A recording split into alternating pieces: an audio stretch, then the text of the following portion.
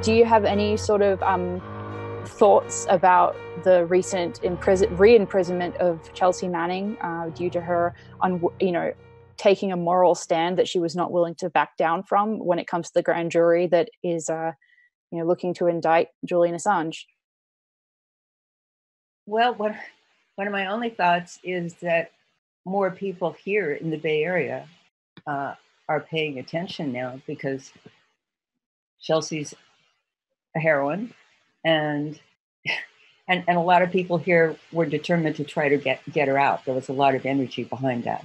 I think I told you that while she was still in prison, and they made her the honorary Grand Marshal of the Gay Pride Parade, which is probably the biggest gay pride parade in the country, if not the world. Now, if there's any leverage there, that there was one time I saw this kind of email, snail mail, telephone organization work, obviously.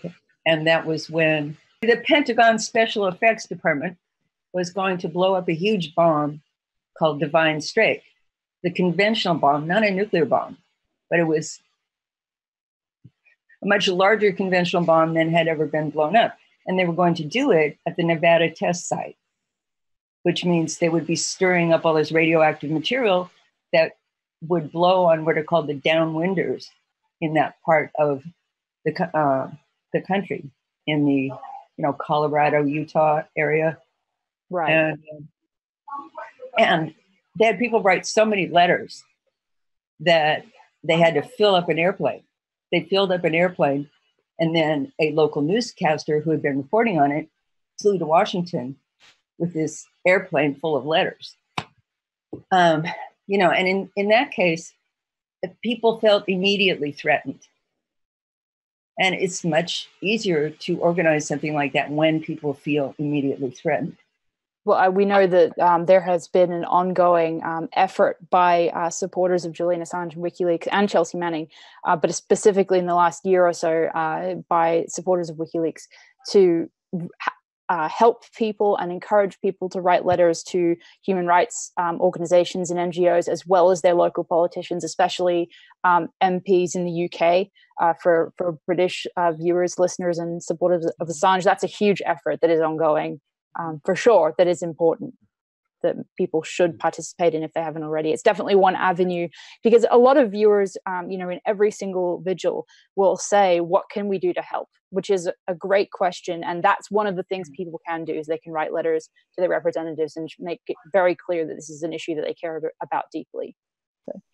Yeah. And I had considered trying to get some people together to make an appointment with Barbara Lee, who is our representative out here, who has taken a number of courageous stands, like voting against the Patriot Act.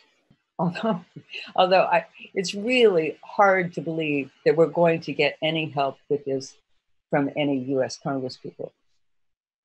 Yeah. But we could, particularly the Democrats who now really hate Julian Assange. So anything associated with Julian Assange, I think very few Democrats are on board to help out. But it's possible that the LGBT community may be mobilized behind Chelsea. And you can't be mobilized behind Chelsea without being mobilized behind what she did. Right. Something else that I did this week when I was browsing on the WikiLeaks website, you know how if you get on the homepage and you click leaks, then you get batches of leaks with icons. And I was just scrolling through them, and I came to one about corruption with regard to a federal law or program, whatever. It was supposed to employ disabled people. And it was federal funds to employ disabled people. But there'd been huge corruption with it. There was some company called Source America that was very, very involved, that has a very self-righteous website about all these things that it does for disabled people. And it turned out that a lot of corporations had been involved as well. Like they had used it in a way to hire staff and get the federal government to pay for it by hiring people who were just barely disabled. And there are a lot of things you can do, like taking a few psych meds to qualify as barely disabled.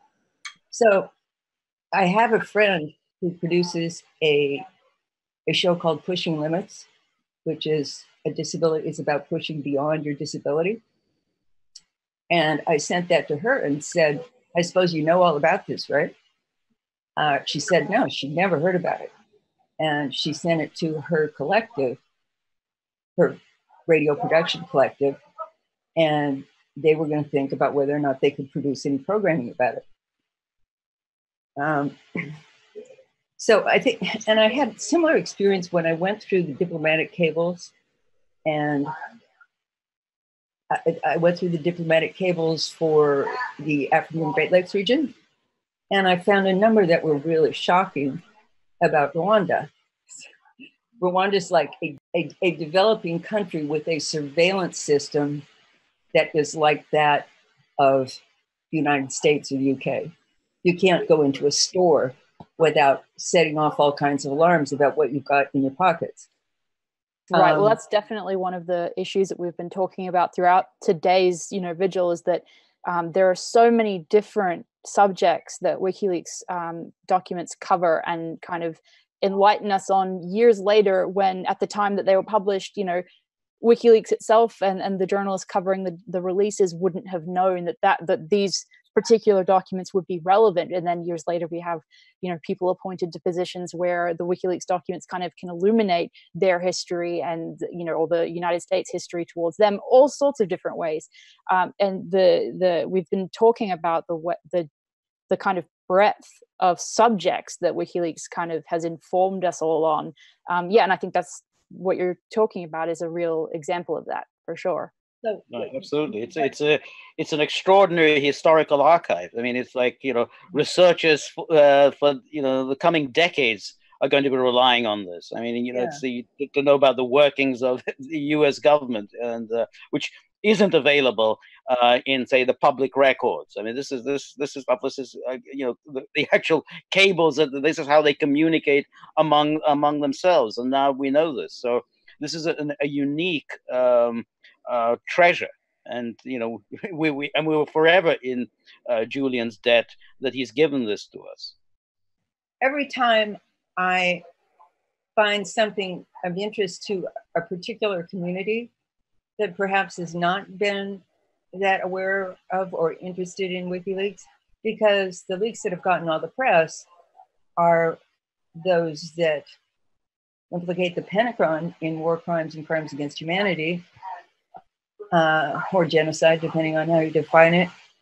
And I don't know of anyone else who took the time to read them about the Great Lakes region of Africa. Actually, I do know one woman who wrote a book about Uganda and said she used what was there, what was available. And a lawyer who was involved in defending the president of the Ivory Coast, who was swept off to the ICC. Laurent Gbagbo, Laurent Gbagbo has been acquitted.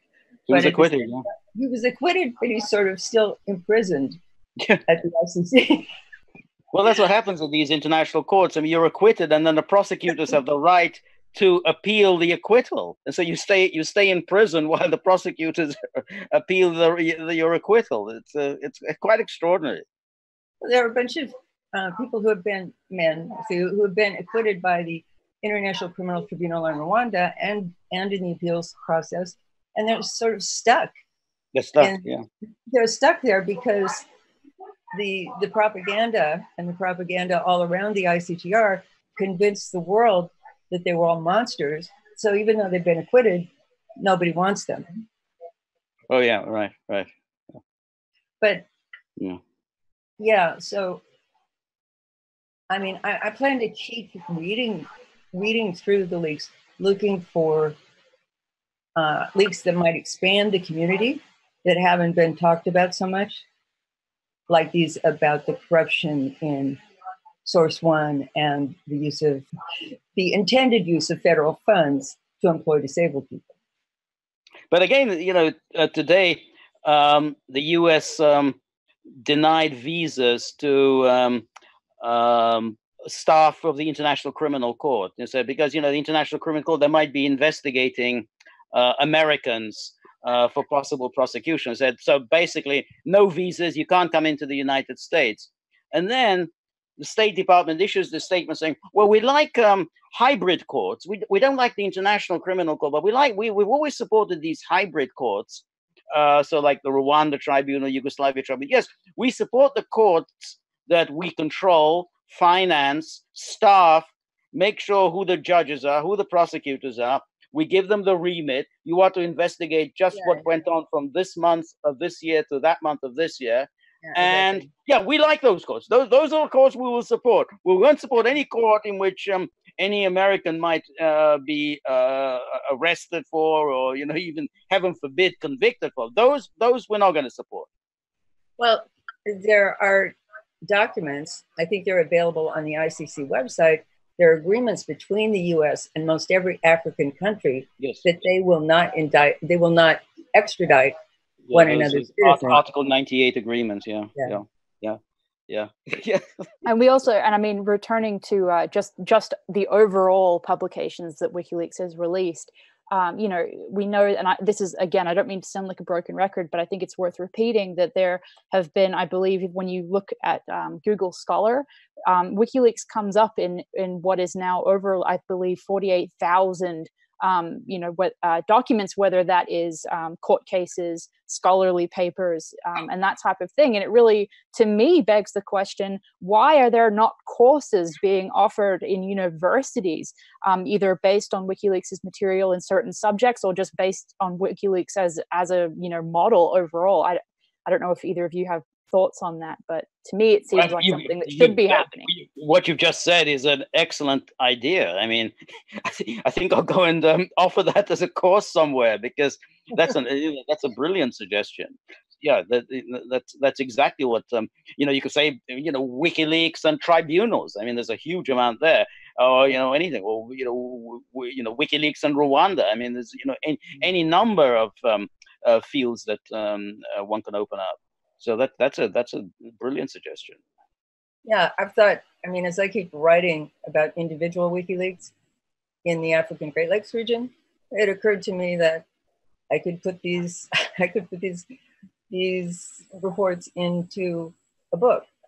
That would be WikiLeaks diplomatic cables from the Great Lakes region of Africa, which is the most conflict tortured part of the continent. I don't know if that would be a valuable thing to do, but it did occur to me that that could be done. It's like the kind of thing the National Security Archive does. They publish certain documents that they've got via FOIA, on a regular basis, and often maybe 20 documents. I mean, but WikiLeaks actually provides a hell of a lot more than that. So you can easily publish books, or even sort of lengthy essays based entirely on WikiLeaks material. They've got, the National Security Archive is in the habit of releasing things when it's too late to cause a fuss. Yes. Once, just a few years ago, I know, during the Christmas holidays, they released documents acknowledging that they had assassinated Patrice Lumumba. Which everyone had known about for 50 years. Yes. Yeah, no, I kind of agree. I mean, and they did that a couple of years ago about how George Bush kind of lied to the Russians about no NATO expansion to the east, which again, is hardly a great secret, but they did, they had a few documents to confirm what pretty much everybody had already known, that Gorbachev would lie to first by George Bush, and then Yeltsin was lied to by Clinton. So, but I mean, it's still a useful record, but sure, it is a little late. Yeah, no, I think the infinitude of subjects that WikiLeaks documents cover means, whether it's on, books about the diplomatic cables in one country, or, the Vault 7 release, or whether it's about the DNC emails and what that revealed about the Democratic primary in 2016, any one of these hundreds and hundreds and hundreds of topics could be taught or written Absolutely. about in books, and it should be. You Yes. know, because otherwise what the whistleblowers like Chelsea Manning have done it isn't made of use unless people really consume that knowledge and put it to work somehow. So I wanted to say something about the curation. I think I remember that Julian Assange said that if he didn't write these introductions to people about what they might be looking for, it's hard for us to approach them. And yeah, I found that to be true. And it was only in a talk that he gave about the diplomatic cables when he said, well, people are going to see gaps. They're going to see gaps because we didn't have the top secret cables. So that was why the first time I looked into them, before I heard him say that, I thought, well, what's the significance of this? These are all around the edges of the real catastrophes. Like when the two African presidents, the Burundian and Rwandan president, were shot out of the sky over Rwanda, or during the first Congo War, especially the outset of the first Congo War. So since those are absent, and there had to be a flurry of diplomatic cables coming, you know that those must have been very, very top secret. They sort of, those cables embroider around the edges of the big conflicts. But I would not have known to look for that if I hadn't seen Julian Assange say that they didn't have the top secret cables, and so we should be looking for gaps like that. Yeah, no, I mean the one kind of difficulty, or I guess barrier to entry into looking at WikiLeaks, and something that could be addressed, would be, you know, I mean the value of WikiLeaks is that it does not give you a narrative with which to interpret the documents that they publish, but that can also mean that people who don't have the time to actually consider what the primary source material is telling them, you know, may find that lack of context difficult, for sure. But I think that the fact that they don't kind of just create a narrative and spoon feed it to people is one of their greatest strengths, you know, as a scientific. And they have a pretty good search engine. So if you use the search engine, I mean, you're going to get an awful lot of great documents. So look, I mean, you've got, I mean, hundreds of thousands of documents. I mean, it's beyond the capability of anyone to sort of construct, you know, a narrative involving all of them. So you're kind of left to your own devices. But I mean, it is very well curated. I mean, as I say, I mean, that search engine is very useful. I was just going to say, it took me a little time to figure out how to use it efficiently, but yeah, it's very good.